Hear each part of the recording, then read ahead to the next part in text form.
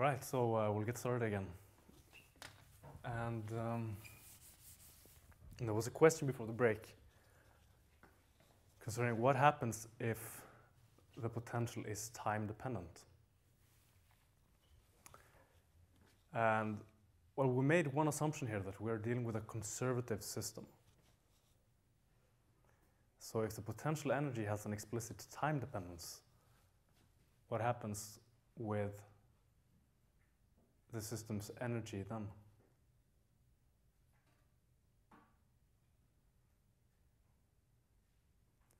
So you say that if the potential energy in the system has an explicit time dependence, what happens with the conservation of energy?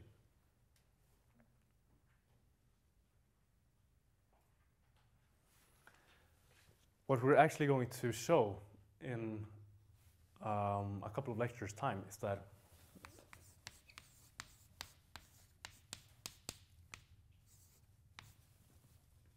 if the partial derivative of the Lagrange function with respect to time is non-zero, then we actually have broken energy conservation. Energy is no longer a conserved quantity. But in general, you can still write Lagrange equations in the same form. This can be shown. So, in fact, to give an example of this, we're going to move on to a situation where the potential is allowed to depend not only on the spatial coordinates q, but also the sort of generalized velocities q dot. Before doing so, I would just like to point out that sort of what is the purpose of writing down Lagrange equations? Because we have Newton's second law, right? We have the force is equal to the time derivative of momentum. This is a vectorial equation. What we've accomplished here is, for one thing, we have removed all the constraints in the system, and we've reduced the problem to a set of scalar equations. Right? There's no vector quantity here. So we reduced the problem from a vectorial system of equations, namely Newton's law, down to a set of scalar equations without any additional constraints in the system. All these generalized coordinates q are independent on each other. So this is a major simplification.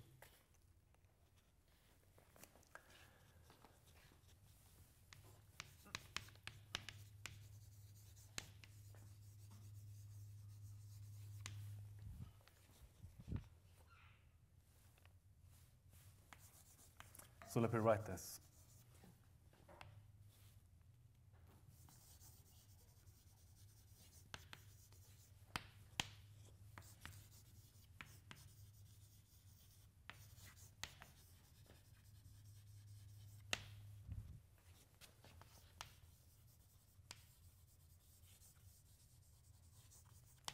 We've eliminated all the forces stemming from constraints in the system.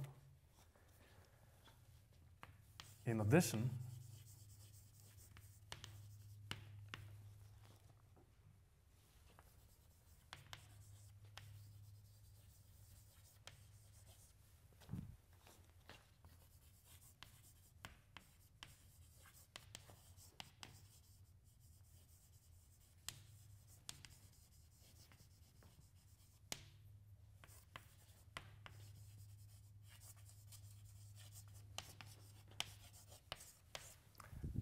addition, we've ended up with a set of scalar equations in contrast to Newton's second law. These are easier to deal with.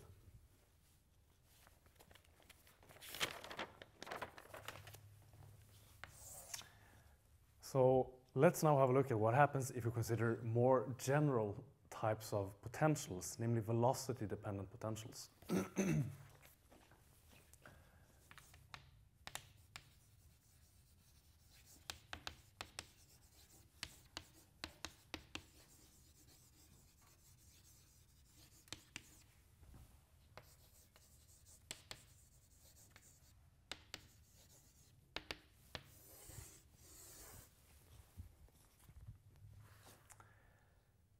And we'll start a bit backwards, and I'll give you the result right away, and then we'll derive this. Turns out that if the potentials are velocity dependent, then we can write Lagrange's equations in exactly the same form.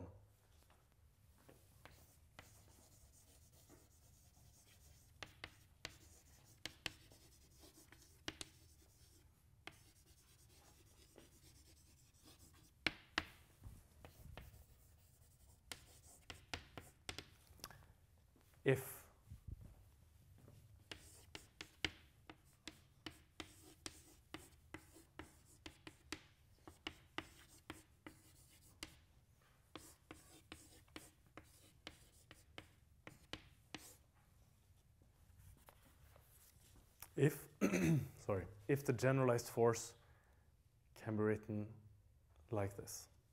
So the first term here is the same as we had when we derived Lagrange's equations for a conservative system. This is the same form as the force in a conservative system. It's just a gradient of some potential. But if the generalized force has an additional term,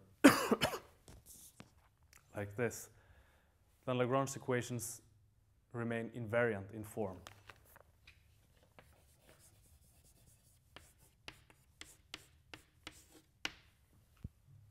Where the Lagrange function is now t minus u. So we'll show this now.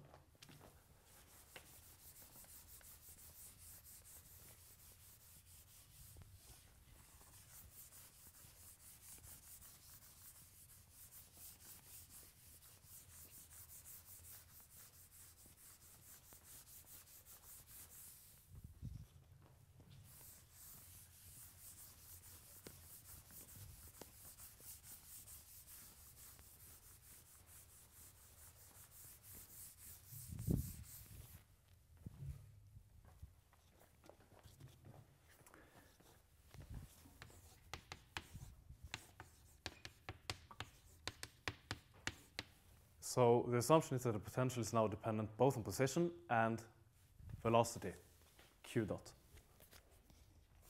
And the example that we'll study in detail is that of an electromagnetic field.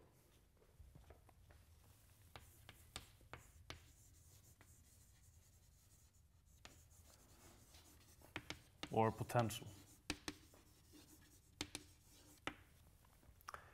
And this is important because it shows you that Lagrange's equations can be used not only to analyze mechanical systems, but also, in fact, systems where you deal with the electromagnetic force.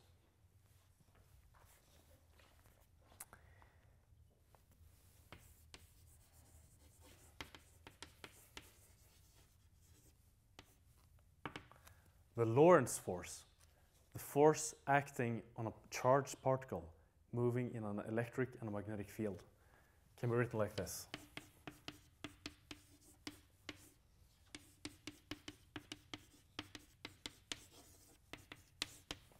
So you have a contribution here from the electric field, and in addition a cross product here between V and B. Does this look familiar? You've seen it before? Yeah. Now, from Maxwell's equations, which are the equations that determine how the electromagnetic potentials are related to the fields, we can show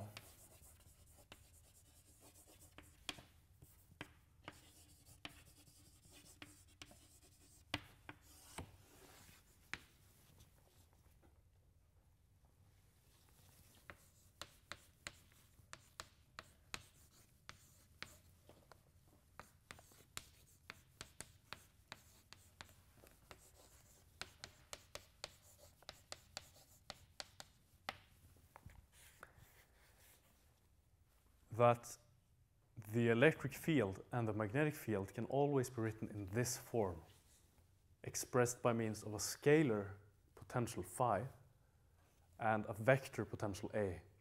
So if you write the electric and the magnetic field in this form, they will automatically satisfy Maxwell's equations. So phi is a scalar field, A is a vector.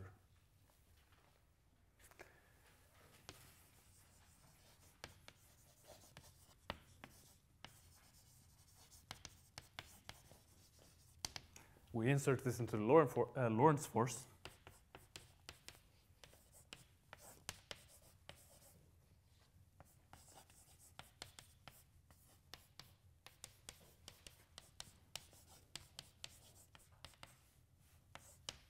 And get this.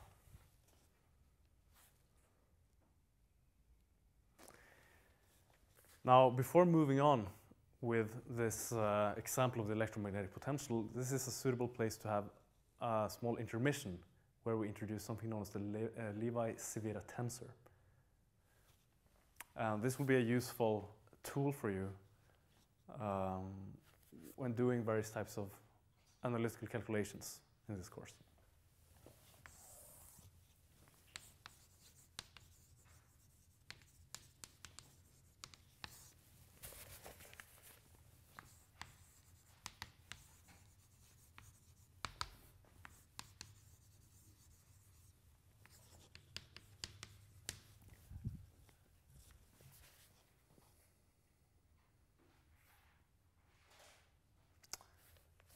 Let's assume that we're dealing with Cartesian coordinates.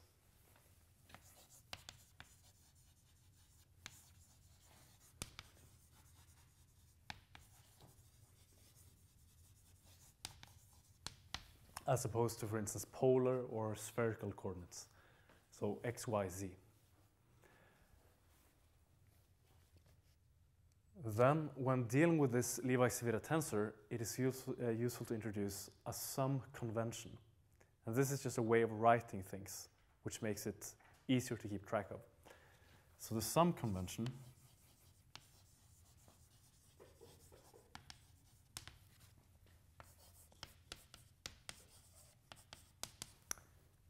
is expressed as follows. If you have two vectors, A and B, and you take the dot product between these vectors, then you get A1, B1 plus A2, B2 plus A3, B3. If A has three components, A1, A2, A3. So we can write this quite compactly as AI, BI. So this means that whenever you see repeated indices without any sum, then this implicitly means that you have a sum convention. This means that you should sum over the index I. And one has to be a little bit careful because sometimes this could also, for instance, mean just the ith component of A multiplied with the ith component of B without any sum, right? So one just has to be careful and check both sides of the equation, what kind of convention or notation is used. If we wanted to be 100% sure that this wouldn't be misunderstood, we could add sum over I, right? But as we will see, when using this Levi-Civita tensor to simplify the calculation of, for instance, complicated cross products between vectors, then you would often end up with sums over many indices. So you would have to write sum over I, j, k, l, m, n, for instance.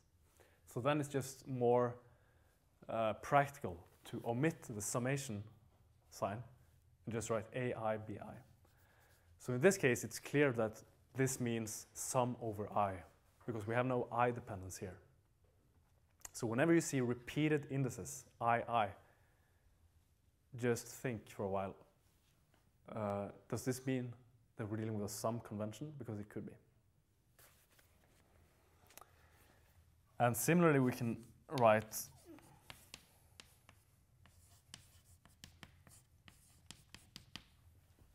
the following.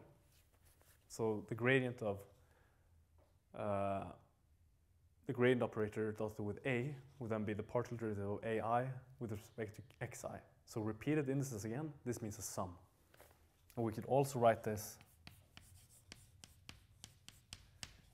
as AI, comma I. This means that you derive the ith component of A with respect to the ith x component. So this is just some notation that you will encounter, not only in this course, but also later if you take more advanced theoretical physics courses. So it's good to be aware of.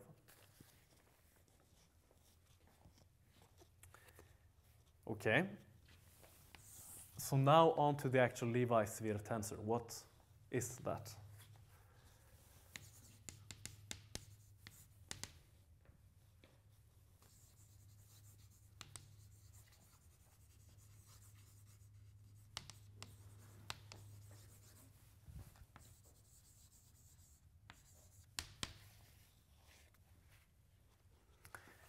It is an anti-symmetrical quantity in all the indices I, j, and k.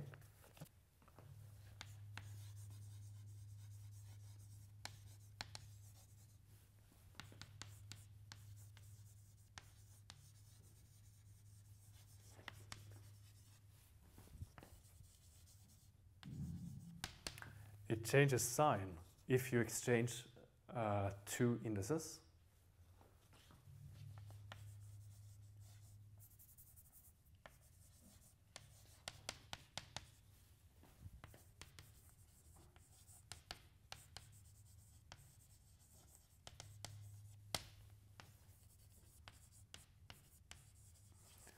And it's equal to 0 if two indices are equal.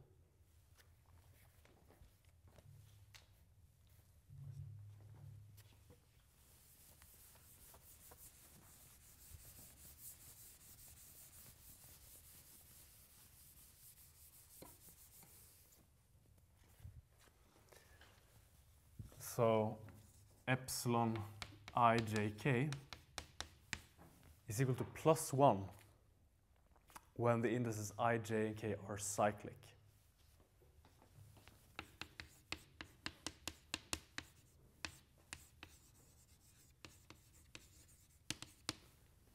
And by this I mean that they appear in order. So for instance, epsilon 1, 2, 3 is equal to +1.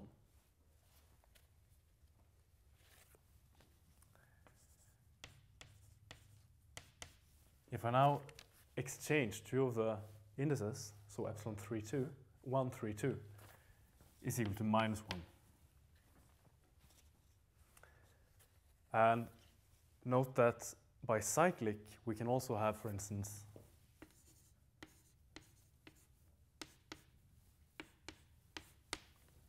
epsilon 2, 3, 1. You just count, you start, when you reach the final index, you go back to the start. So here we have 1, 2, 3. Okay, this is cyclic. So we have 2, 3, 1, 2, 3. So 1, 2, 3. It's still cyclic. You see that we obtained the 2, 3, 1 combination by exchanging two of the indices. We exchanged both 3 and 2 and 2 and 1. So it's still +1.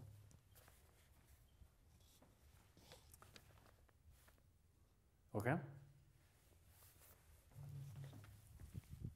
So if you just remember this, epsilon 1, 2, 3 is equal to 1, then you can find the value of any other combination of the indices just by remembering that if you exchange two indices, you get a sign change. So if you exchange two indices twice, you get back the same sign.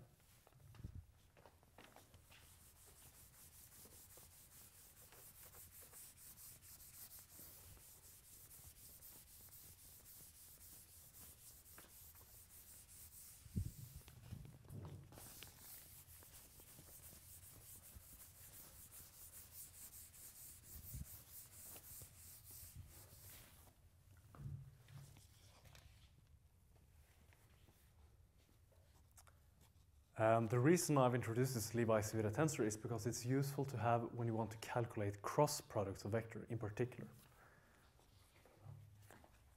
So if you have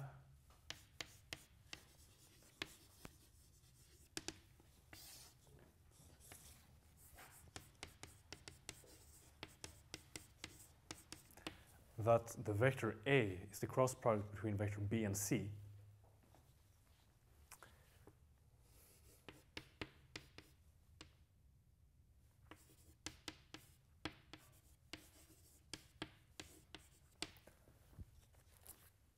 then the Levi-Civita tensor is defined in such a way that sorry, that the ith component of A is given as epsilon ijk multiplied with bj and ck.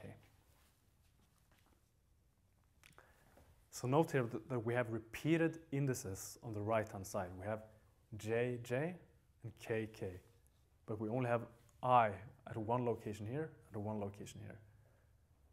So what this really means is that we have a sum over j and k due to this sum convention that if you have repeated indices, then you have to sum over those indices.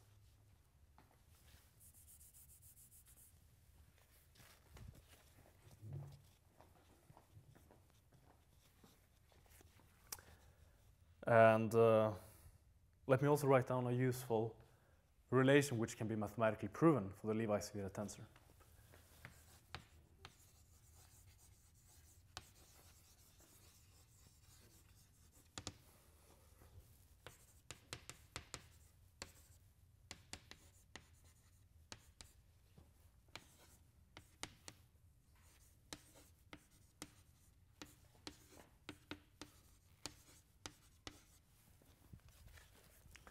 So here we have a summation over I, because we have repeated indices I, and therefore there's no I dependence here.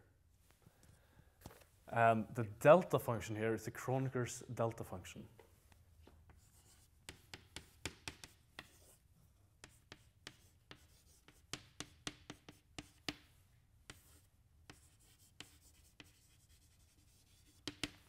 Which is equal to 1 if these indices are the same, but it's 0 otherwise.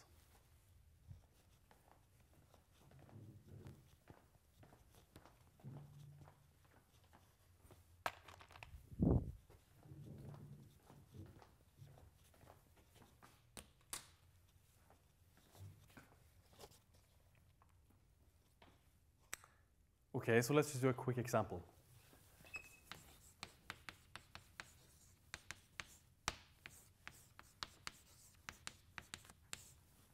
Say you want to calculate this scalar product between two cross products. This would be a real pain to do, right? You can write down the determinants or, well, I don't know how you're accustomed to calculating these cross products, but let me show you an alternative way using this Levi-Civita tensor.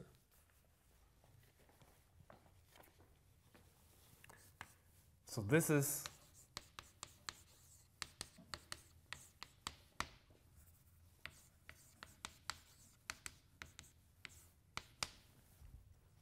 equal to this, using the sum convention with repeated indices.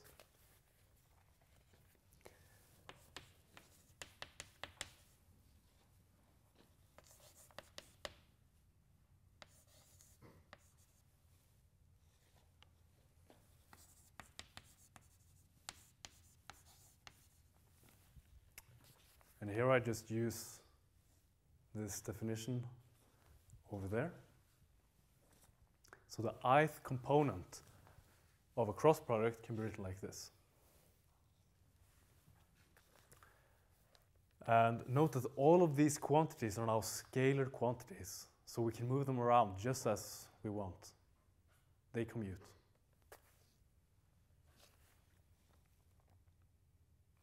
So it means that I can take, for instance, this epsilon and move it over here and use this relation.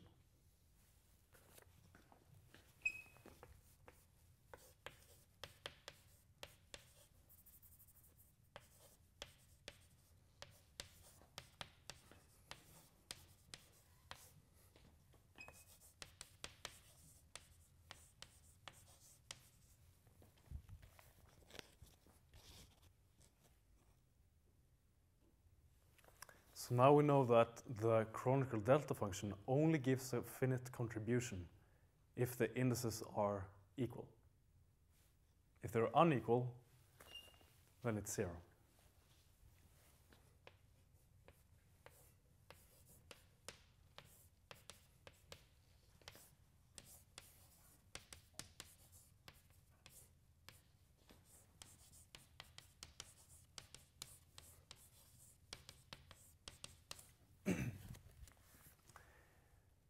So from the first term here, we only get a contribution when j is equal to L.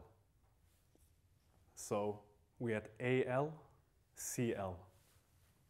This is A dot C. And we only get a contribution when k is equal to M.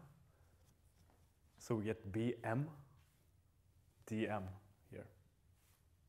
And then similarly for the last term here. So we've managed to rewrite this scalar product between cross products to a sum of scalar products, which is much easier to evaluate.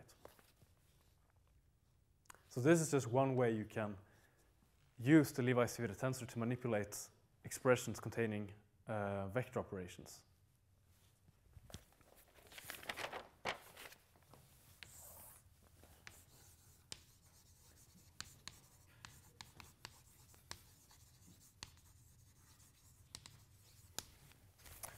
Right, so back to the electromagnetic potential.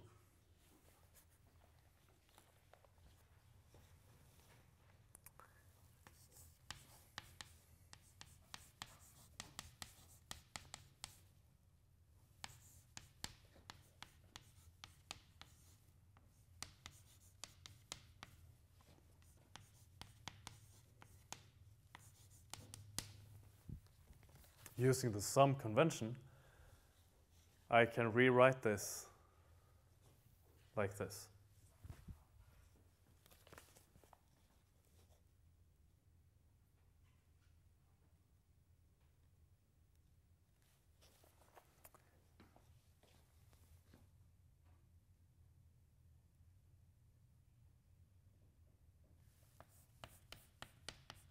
Inserting this into the expression for the Lorentz force,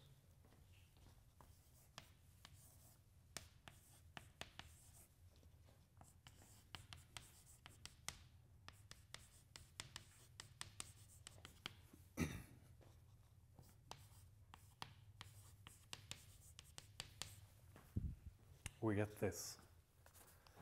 So these two first terms stem from the electric field, and this last term comes from the contribution of the magnetic field.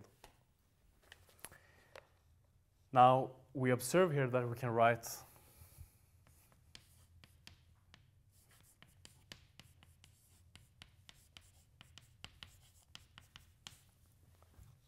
this, because we have a sum over Vj, Aj. So this is just a scalar product between the velocity vector and the magnetic vector potential A. And the reason for why I can take this derivation, partial derivation operator, and move it to the front is because V, the velocity, is independent on position. So this operator commutes with the velocity. It only acts on this magnetic vector potential.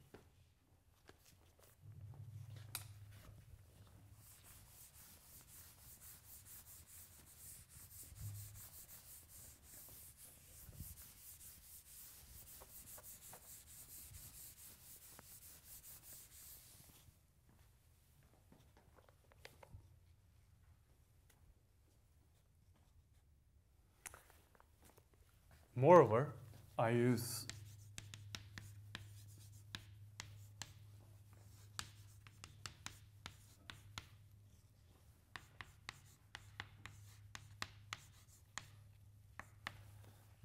the following product rule or chain rule for derivation.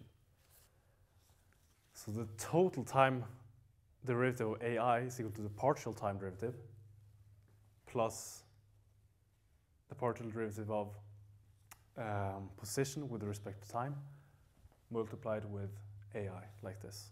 So this is just a chain rule for derivation.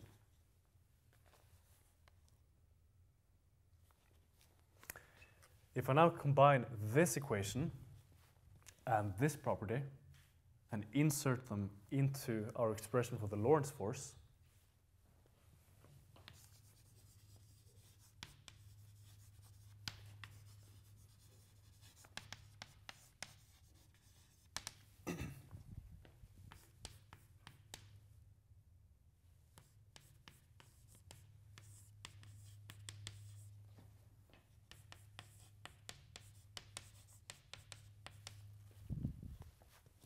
we first have this term, which we have rewritten like this.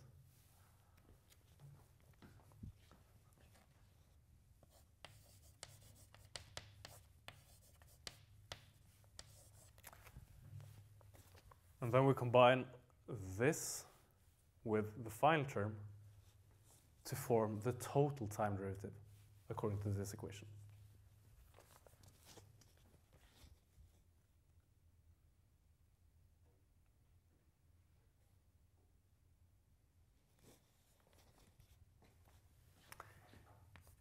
So we're getting close now to the final result, because we can write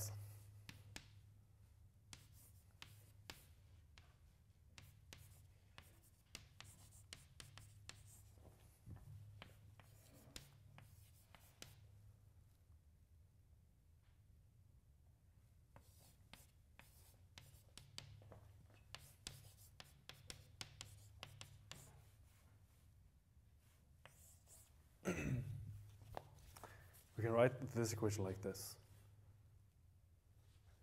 This term is just these two terms. And here I've just rewritten this total time derivative in a slightly different way. By deriving with velocity, we get back the vector potential.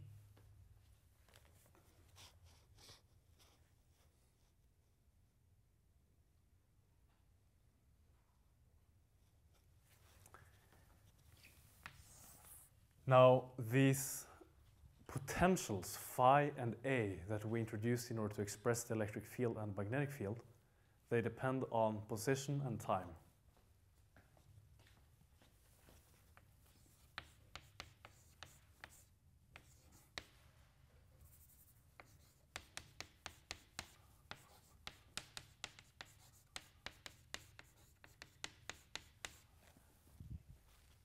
And so it means that I can actually add a phi term here inside this parenthesis if I want, because deriving it with respect to velocity would give 0.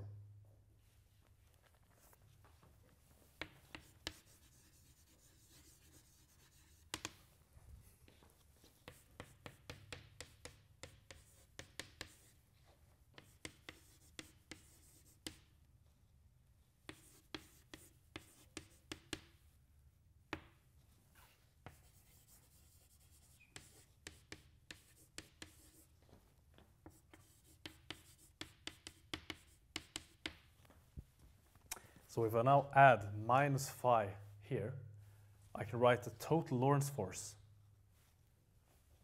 like this, where I've introduced the quantity u is q phi minus q ab.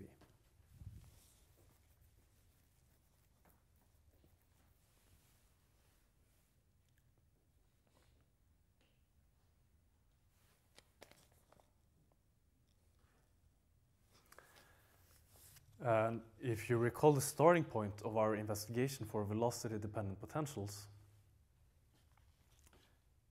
you see that this is exactly the form that we require the force to have in order to write the Lagrange equations in the same form as before. We showed that if the generalized force can be written like this, Lagrange's equations would remain the same if we define L is T minus U. So in other words,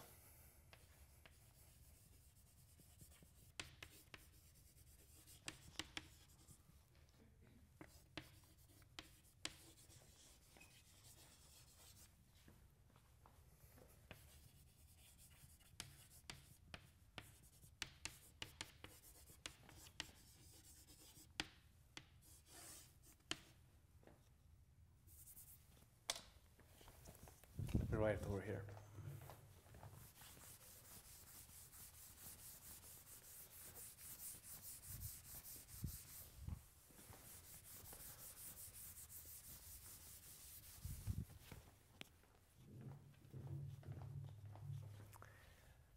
So the Lagrange function for a charged particle moving in an electromagnetic field is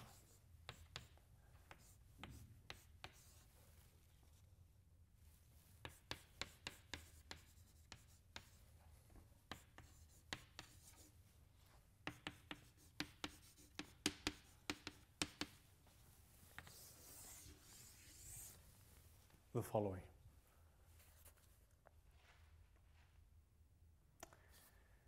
So you see now that U no longer represents the actual potential energy of the system because of this extra term here.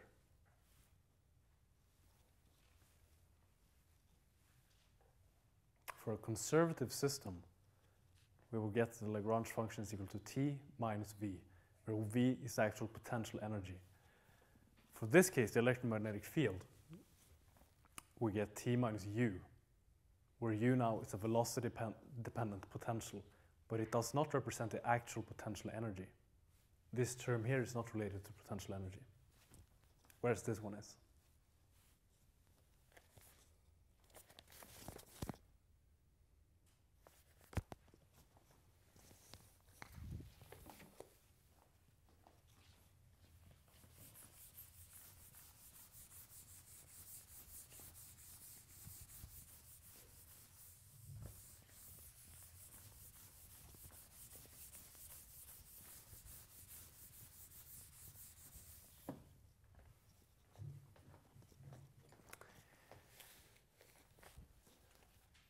Okay. The final thing we'll do in this lecture is to say something about how friction can be taken into account. Because when we derived Lagrange's equations using D'Alembert's principle, we stated that frictional forces could not be included when making this assumption that the forces stemming from constraints would be perpendicular to the virtual displacement vector. So it means we have to take into account friction separately.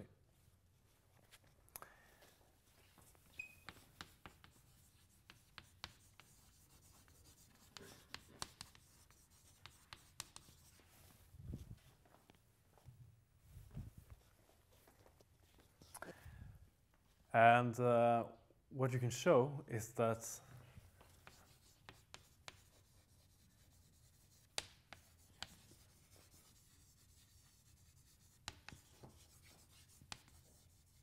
if you assume a holonomic system, then you can always write Lagrange's equations in the following form.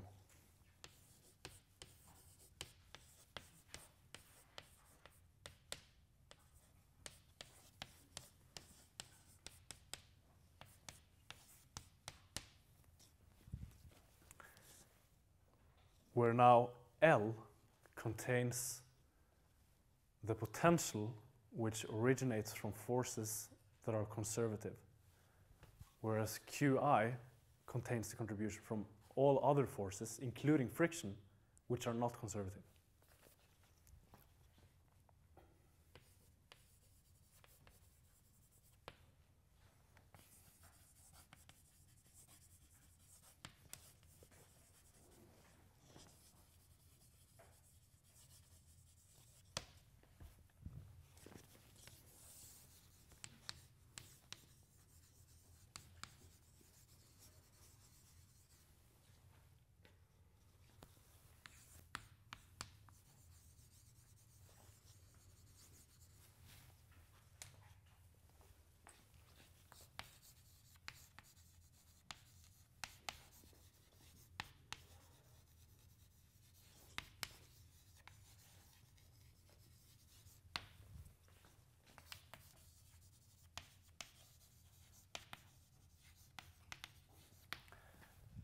So Qi represents the forces that cannot be derived from any potential, such as friction.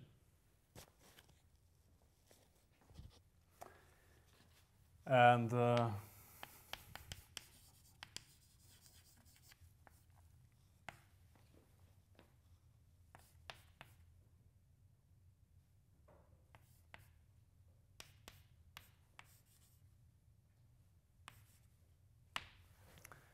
frictional forces are typically proportional to the velocity.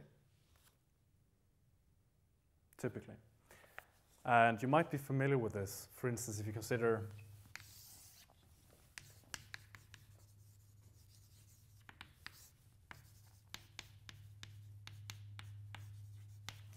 if you just consider Newton's second law in one dimension, say along the x-axis, and you have some, say, oscillating system where you have a spring constant k. Then the solution for this system is something like that.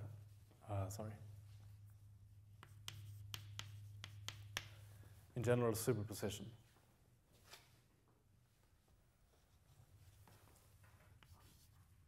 Square root in addition. So it just corresponds to sort of an oscillating solution. You can combine these to get cosine or sine or something like this. Yeah, possibly should be an I here, sorry. To get the minus sign. Now, if you include friction,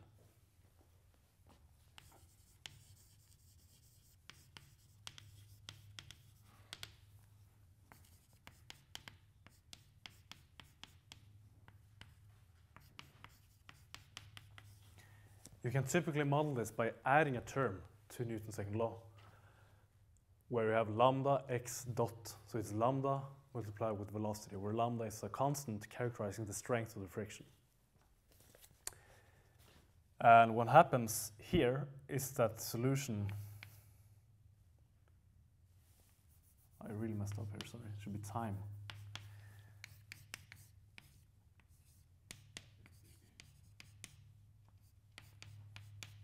You typically get something like this. You get an oscillating part, but you also get a damping term, an exponentially damped term. Again, should be time. Due to this extra frictional term in the equation. I don't know, have you seen these types of equations, for instance, in Mekanikk 3, which you might have had? Yeah. So friction is typically modeled by a velocity-dependent term, and it gives rise to an exponential damping in the system, typically.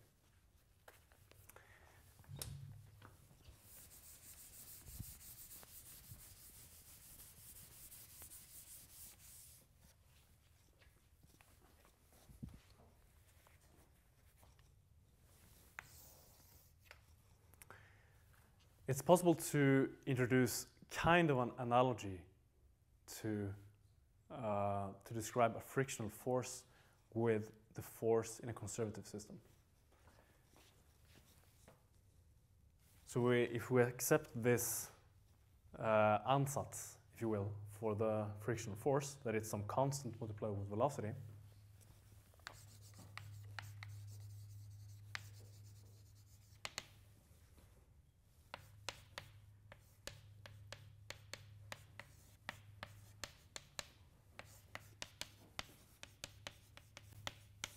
then the x component of the frictional force is given as the partial derivative with respect to the velocity in the x direction of this quantity here. So this is kind of analogous to the force in a conservative system where you have the gradient, the positional derivative operator with respect to some potential here.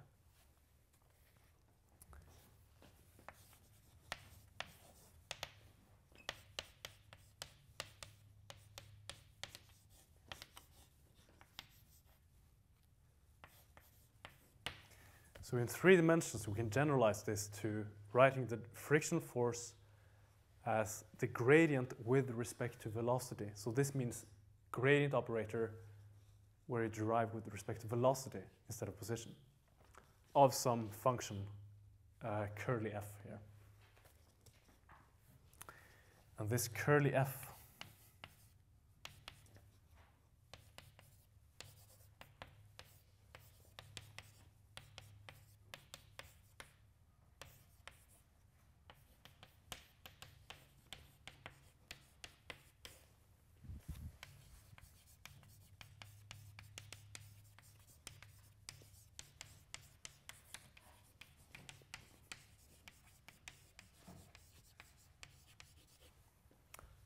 is a commonly used form for this curly f is Rayleigh's dissipation function, which looks like this.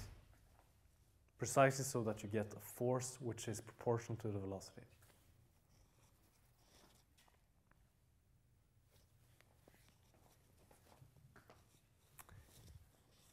Okay, so I guess we have to finish up next time for friction.